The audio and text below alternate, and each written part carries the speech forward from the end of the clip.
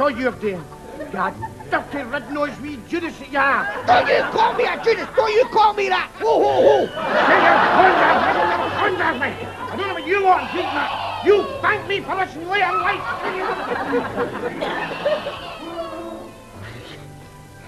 Right, that's a nasty man away now. Now, tell me, son, what would you like Santa to bring you for your Christmas? Stephanie Beecham. You're a bit old for her. Would Britt Eklund do instead?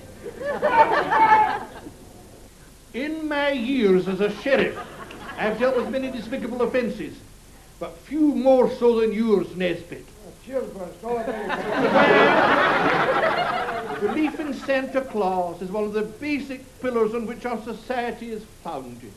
It's right up there with God, a good malt whiskey, and the use of coincidence in television comedy. And to reveal to a child that Santa does not exist is, in my book, worse than murder. For assaulting store personnel and causing a disturbance, you will go to prison for 21 days. 21 days, eh? Does that mean I'll miss Christmas? No, I mean sure of that. You vicious swine that you are! Well, I will tell you this, boss. You've got trouble now, there you are. Because the prison has yet to be built that can hold Rab C. Nesbit. Dirty protest, is it, brother? Dirty protest. My Christian, but my living room's mankier than an awful few cells anything. So it's nothing new to me. It's nothing new to me. Take him away, officer. And I'll tell you something else, Malt whiskey, is it? Malt whiskey. Well, how comes your carryout was half a dozen Carly specials and a bottle of Fine Fair's finest rock that? Hey, you're on a shame, so you are. Look at these conditions. Shut it, you're not even in the jail yet. I'm just playing. Life. I wash my hands of it. It all seems that unfair, so it does. The big magistrates up there with their skiing holidays and their Burberrys. And I'm stuck down here with my mutton pies and my heart disease. What does Dad's letter say? Dear Mary, hope you are okay. I am okay. Do not worry. On no account worry. P.S. I am on hunger strike. Hunger strike? Oh, no.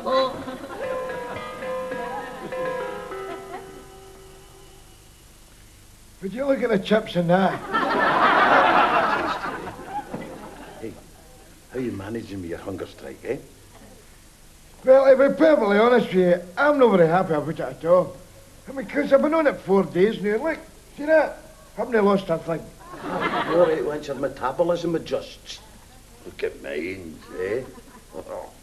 Hey, had any hallucinations yet? Hallucinations? Oh, yes. Well-known side effect.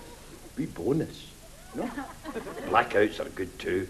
But they get a bit samey. Oh, yes. It's a rich and varied life, starving yourself to death. I see. I say life is what you make it. So's death. I love it all. They say the last phase of a hunger strike is when you lapse into a coma. I'm really looking forward to that. A very change. They say it could happen to me quite soon. Coma, eh?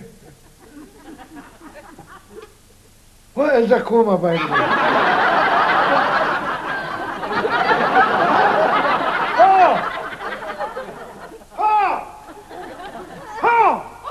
There's a man in here took a coma here. 21 days, eh? That's a bloody disgrace, so it is. Well, he did no sympathy for me. Nesbit brought up on himself, and if he asks me, he's nothing but a tube. No, but that's what I like about Rab. See, I'm a wee tube, so he gave me something to look up to. Well, you can say what you like, boys, but I know who I blame for all this. Evening, boys. Right, can I buy you a drink? No. I can afford it now that I am a festive field worker. Beat it, Claus. We're fussy who we spew with. James, See that shooter? Is there snow on it? No. Well, there should be because it's cold enough. Hey, boys, is it me or is there a funny wang of reindeer dung about here? Oh, sorry, no, I get it.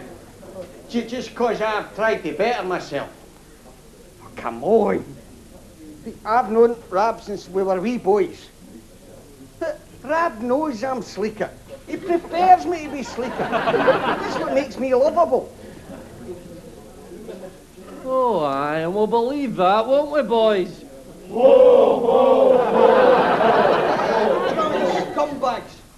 I'm going up to Napoleon's for a splitzer. There you go, Dougie, your first Christmas miracle. What's that? A man with no backbone walking upright.